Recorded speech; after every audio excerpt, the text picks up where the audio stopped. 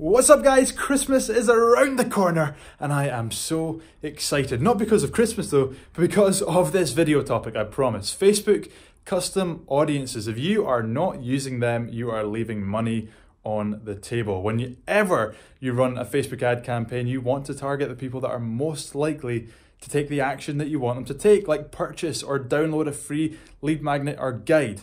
And in this video, I'm going to show you how to create your own custom audiences. I'm going to walk you through what they're used for, how to create lookalike audiences. There is so much value in this short video. Pay attention, watch the end, and I'll see you inside.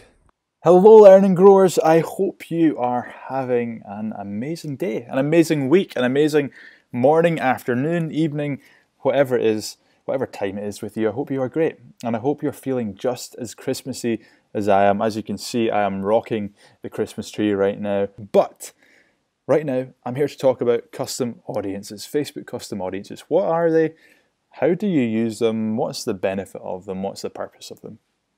I created a post a few days ago in the Facebook ads group and asked, who wants a lesson on custom audiences, and got a good response, people saying yes, and also people telling me what they knew and what they didn't know and what they wanted me to cover. So that's what this video is all about.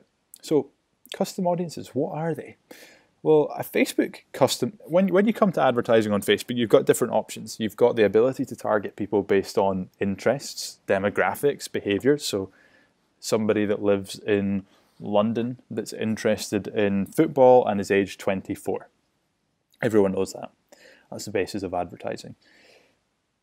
One of the things around advertising a lot of people don't know about is custom audiences and using custom audiences, which is essentially targeting people that already know who you are or have already had a touch of your brand. Now, what do I mean by that? I mean by that somebody that has come into contact with you online or offline before. And I'm going to show you the different custom audiences and walk you through the different ones. So the first place that you want to come to is the Ads Manager. You all know the Ads Manager, and we head up over here to the hamburger menu, click on that, all tools, and head over to audiences under assets.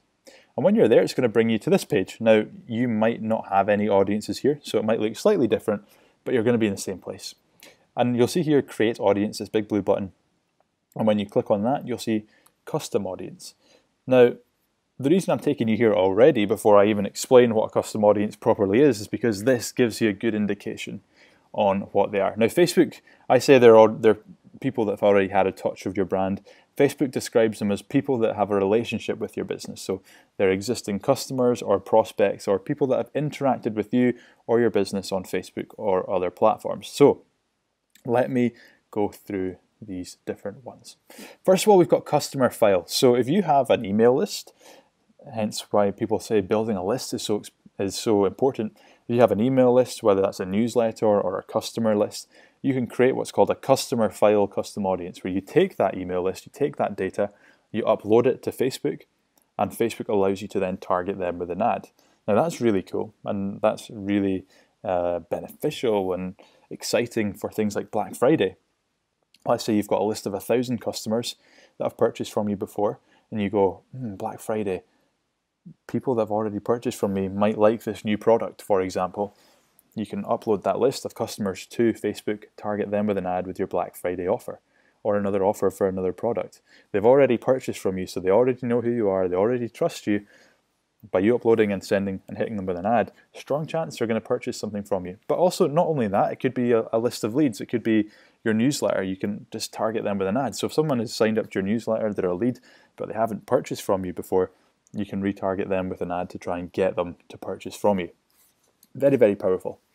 Website traffic. Now, you've probably all experienced this before. If you've maybe been to Amazon, looked at a pair of shoes, then had an ad follow you around the internet with that same pair of shoes. Simple, very simple to set up. You just need to add the Facebook pixel to your website, and that allows you to then retarget anyone that has visited your website. I've done another training on the Facebook pixel, so either try find that in the group or leave a comment below and I'll send you a link to that training for you. So website traffic, you can target people based on if they've been on your website in the last 24 hours all the way up to 180 days. App activity, so if someone's been on your app or taken specific actions on your app, you can retarget them. Offline activity, I'm not going to speak about this too much, but if someone's interacted with your business in store, then you can retarget them. And then engagement. Now, this is really exciting, and this is something that is going to be relevant to every single person in here, which is we can retarget people based on how they've engaged with our content and our pages. So we can retarget people that have watched our videos on Facebook or Instagram. So if someone's watched a video on Instagram, we can target them with an ad on Facebook.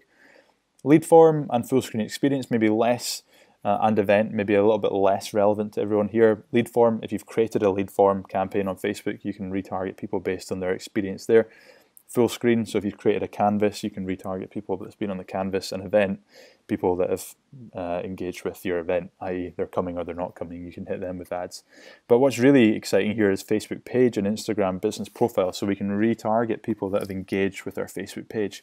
And that can be anything from visited your page, engaged with any post or ad, clicked on a call to action, sent a message, saved your page or your post. So that's really exciting, because everyone here, if you're advertising on Facebook, has a Facebook page, and you've probably had people interact with that page, so we can create retargeting ads to them. So custom audiences, that's the different ones that you can have, and I encourage you to start thinking about how you can utilize them in your advertising, because if someone already has a relationship with you, has purchased from you, is a lead from you, has visited your website, read a blog, watched one of your videos, heck, even just looked at your Instagram business profile, they already know who you are. And depending on how warm they are, depending on how much of a relationship you have with that person, they hopefully trust you. And if they trust you, they're going to be much more likely to purchase from you. And if they're more likely to purchase from you, that means you're going to be able to get more purchases from your ads on Facebook at a better cost. So your cost per purchase, your cost per lead for a warm audience is going to be much better than targeting people based on interests, in theory at least, because the people already know who you are, and so they're much more likely to take that action with you. And so when it comes to your advertising on Facebook, you really want to be utilizing custom audiences as much as you can. And you want to be this is why creating content is so important. Getting on video, creating video content, writing blogs is so important. Building your email list, because if you're building your email list, you've got a larger customer file, custom audience that you can use for retargeting. If you are driving people to blogs, you're getting more traffic on your website. If you're creating video content on Instagram and Facebook, you can retarget more people from your video custom audiences. So let's say all year round, let's say you're a seasonal business and most of your sales come in December because you have a sale for Christmas. All year round, you're creating video content, you're creating blogs, you're building your email list. When you get to Christmas, you then will hopefully have a list of thousands or hundreds of people that are warm, they know who you are, and so as soon as you put an offer in front of them, they're gonna purchase from you. Which doesn't work which putting an offer in front of someone that doesn't know who you are is not likely to work. But if they're in this custom audience, they already know who you are, it's much more likely to work. So how do we create a custom audience? Well, first of all, click on create audience, custom audience, and let's just take, let's go engagement, and let's go video as an example. Choose content type. Well, we get to choose based on how long someone watches our video. So let's just say we've created a video and we want to only target people that have watched pretty much the whole thing, so 95%. So we'll choose that, and then we can go to choose videos, and we can select one or as many videos as we want. So we can just go through this list and say, maybe all these videos are on a specific topic, and we want to target people that have watched these videos on a specific topic with a specific ad. So all my videos on Facebook ads, I might want to target those people with a Facebook ads offer. However, if I had content around content marketing, I might want to select those content marketing videos and target them with a content marketing ad. So we select those videos, and then we hit confirm. And then if I move myself back down here, and then what we get to do is we get to say in the past however many days. So we can say 1 day up to 365 days. For video, like I said, with website it's 180, and then we get to just name it. So let's just call it 95% of videos in 365 days, and then click on create audience. Now that audience is going to then appear in here. You can see 95% videos in 365 days. Now when we come to create a campaign, I click on create here, and let's just say we want to drive traffic to our website. Hit continue. When it comes down to the audience selection part of the ad set, in here, this box here, custom audiences, if we click on that, we should then see 95% of videos in 365 days. Perfect.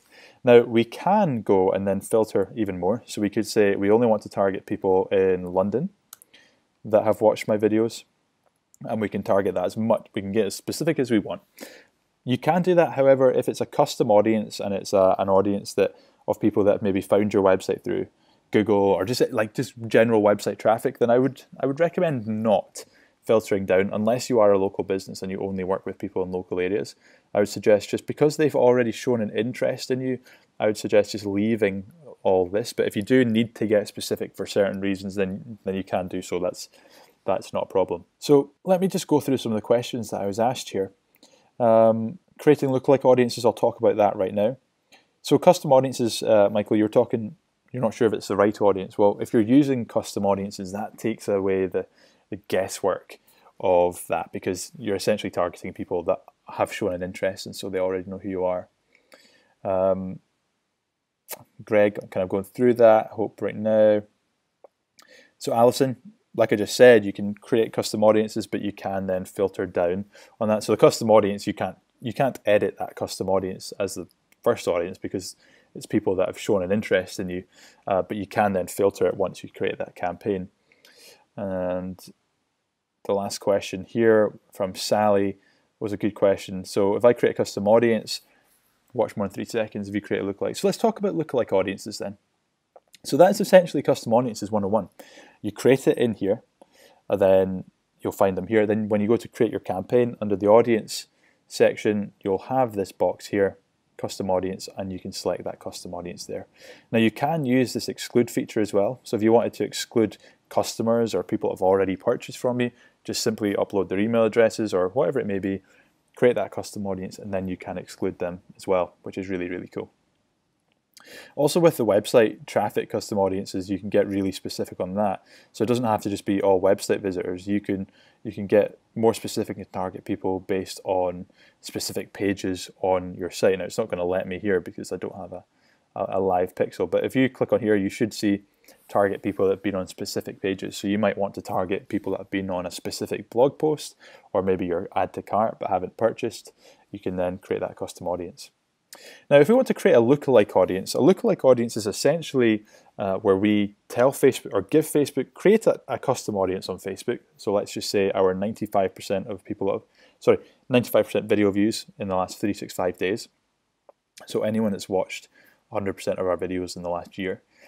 If we want to create a lookalike of that, what that means is we're saying to Facebook, there's 5,000 people that have watched my videos. Can you go and find more people like those people? So can you take that audience and go and find more people in the UK or wherever you are that match those characteristics? So I go here, I tick that box, I click on Actions, Create Lookalike, select my location. Let's just say it's the UK for now. And then here, this audience size, so you've got 1% to 10%. It's based on the population. I would always just start with the 1%. What this basically means is you get a larger audience, but it's less specific to that custom audience. So start with 1% and only go bigger if you if you've hit everyone in that audience. So create audience, and that will create your lookalike audience in there. Perfect. And then we come into here and we'll see that our lookalike audience would be there. If I refresh the page, we would find that our lookalike audience just comes up in that same custom audience section. Now, your lookalike audience is going to be much bigger than your custom audience, and so you'll then probably want to filter down your lookalike audience based on location or demographics or interests. Unless you've got a budget that means you can go to that, it's going to be 400,000 if you're in the UK. If you can reach that size, that's great, but if you're a local business, for example, then you are going to want to niche it down into specific areas. So the last question that got asked was, if we create these custom audiences and these lookalike audiences, do they update themselves or do they just stay? So with the video views, it's going to update itself. With the website traffic, it's going to update itself. Page engagement, it's going to update itself. So you only need to create the custom audience and you only need to create the lookalike audience once, and then that's it, done. It will just update itself. If it's the email list that you're uploading, then obviously because you're uploading it manually, it's not connected to your email system unless you use like MailChimp, then it can. But that's not going to. So the email list lookalikes you'll have to manually update, but all the other lookalikes will update. So you only create them once, which is great. And it means if you are if you've got a list of leads and you've created a lookalike of your people, let's say your website. If you create a lookalike of people that visited your website, and then you create an ad that's pointing people to your website, the more people go into your website, the better that custom audience is going to get, the better that lookalike is going to get, and your campaign should start to snowball in terms of the results getting better and better. So that's a quick overview of custom audiences, lookalike audiences. If you've watched this video to this point, please leave a comment to say whether this was useful, wasn't useful. If you have any follow-up questions, please let me know in the comments, and I can either create another video on this or I can answer them there. And I'd love to see you guys start to use custom audiences. You've spent this time to watch this video to this far.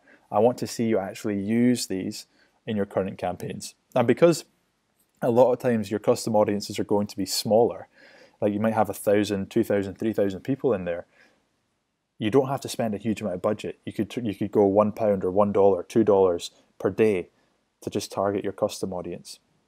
And I'll actually just leave you on a very, very powerful point, which is if you imagine you created a custom audience of people that have purchased from you before. You then create a lookalike audience of that. You're essentially telling Facebook to go and find people like your perfect customers. Facebook's doing all the heavy lifting for you. You don't need to go and do much audience research because they're already doing it for you.